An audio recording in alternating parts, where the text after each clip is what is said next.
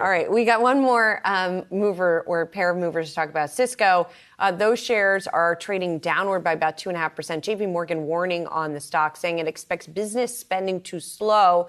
And the analyst there downgraded the infrastructure maker to neutral from overweight. He cut his price target on the stock to $51 from $62. 51 is still $10 above where it is right now. But nonetheless. Is this our fourth mover?